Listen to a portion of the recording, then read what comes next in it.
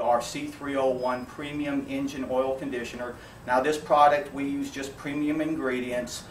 We don't sell our products retail, so we don't have to skimp on ingredients. So this product, along with all the products that we offer, utilizes the very best ingredients for all of those products, and we're here to demonstrate that today. And we actually have a really cool demo set up where we're going to actually blow up a couple motors and a couple muscle cars, and you'll recognize the cars in just a little bit. But let me get into our product a little bit more as far as what the claims are, what the benefit of our particular product is. Let me start off by saying there's all types of products on the market as far as oil additives making all types of ridiculous claims. You've got products that say that you know, if you pour this product in your motor, it'll restore your engine back to like new condition. You've got other products claiming that if you use their product, it can stop your engine from smoking and, of course, stop oil leaks. And then, of course, you've got other products that say that they can, this particular product says that it can increase your oil pressure. So if you have low oil pressure, somehow it fixes your oil pump and increases your oil pressure. At ZAK Products, we're not making any of those ridiculous claims. We're totally 100% confident in the friction modifiers in this product. These friction modifiers will go into a motor. They'll adhere to the moving parts in the motor, adhere to the cylinder walls, all the moving parts. It'll form a protective barrier that will protect that motor while it's running. It also has antioxidants to protect against your motor oil gelling up or turning to sludge. And then, of course, it has a cleaning package to keep your engine clean and keep it cleaning in between oil changes. So, you know, we're not making ridiculous claims. The demo that we're going to do today and the claim that we're making with this product today is if you use our C301 on every oil change, it will prolong the life of that engine. And I'll take that one further. It will prolong the life of that engine either with or without oil. So what we're going to do is we have two vehicles that we've selected. We have a Pontiac Firebird or Trans Am, and then we have a Chevrolet Z28.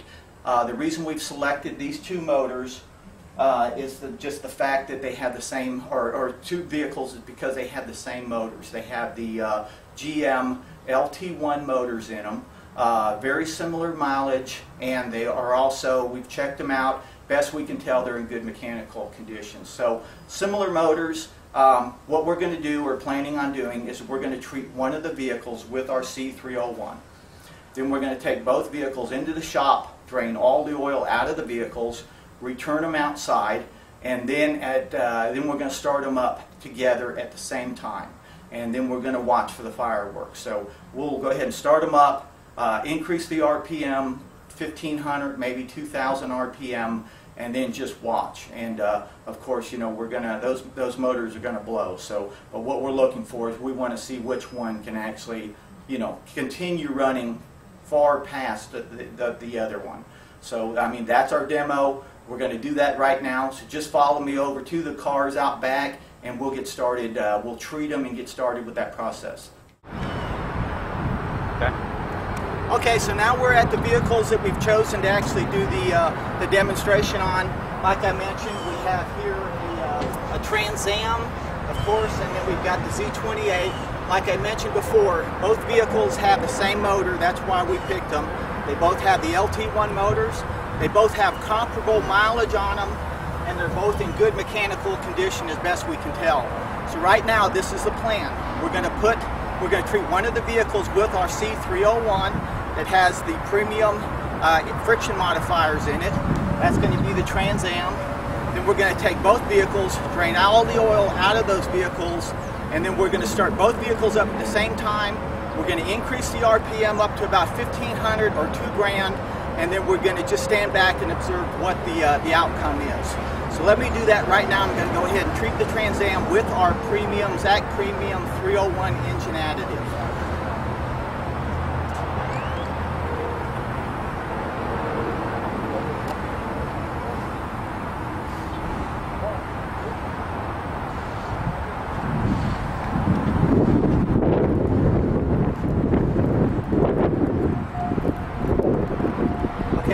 that we have our engine oil additive in that vehicle, now we're going to drain both, and then we'll be ready to do the demo. Okay, so now we've got our Firebird treated. We've got our volunteers in the vehicle. We're going to blow these motors up right now. So I'm going to step back, give them a signal to go ahead and start. We're going to rev these cars up to probably about 4 grand. That should be sufficient to blow these motors up. So we'll do that right now. You know, like I said, I'm really excited about this demo. I don't get a chance to blow up LT1 motors very often. So let me step back. We'll get this going.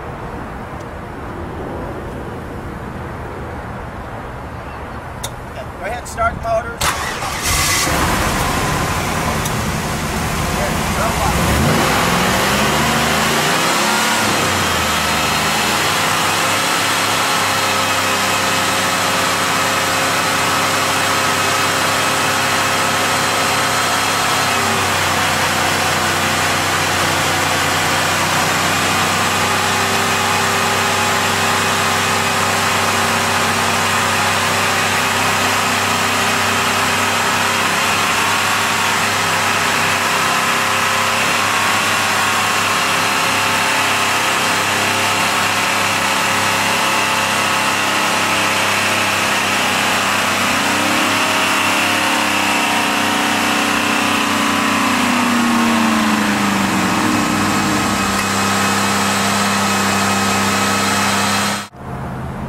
Okay, so you can clearly see from the demonstration that the Z28 sounded almost like a rod knocked in the side of it. So it went out, didn't take any more than about 5 minutes. The Pontiac Firebird with the C301 in it has continued running. What we're going to do now is we're going to start this vehicle on up, and we're going to see what it takes to actually blow this thing up. We may have to get a bottle of the engine kill and put in this vehicle to actually get it to completely stop. So right now we're going to start it up, we're going to run it probably for 4 or 5 minutes, rev it up, see if it's showing any signs of blowing up. If not, we're going to take a bottle of the engine kill and we're going to pour it in the motor. One way or another, we're going to get this thing to blow up, but you might be amazed what it'll take to actually get it to go. So let me, I'll give them the signal, go ahead and start that up, and we'll continue with the demo. Go ahead and start it up.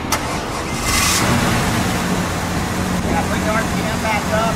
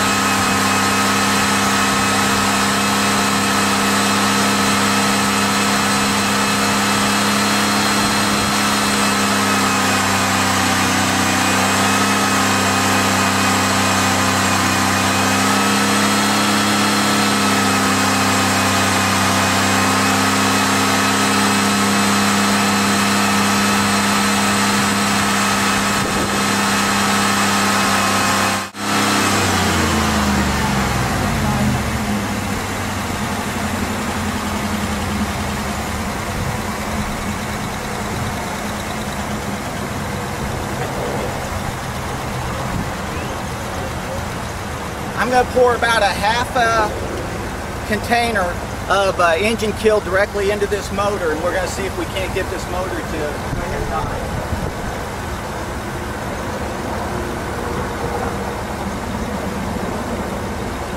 Time to raise it up.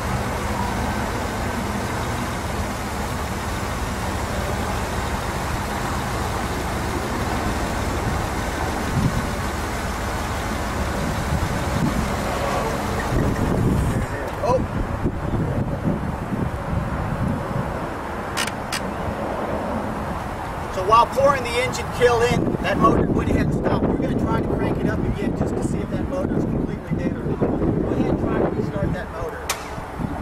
Okay. So as you can tell, by putting the additional engine kill in that motor, that was what it took to actually kill that thing. But otherwise, without the engine kill, you can tell the car treated with the C301 ran a lot longer than the Z28 with no treatment whatsoever.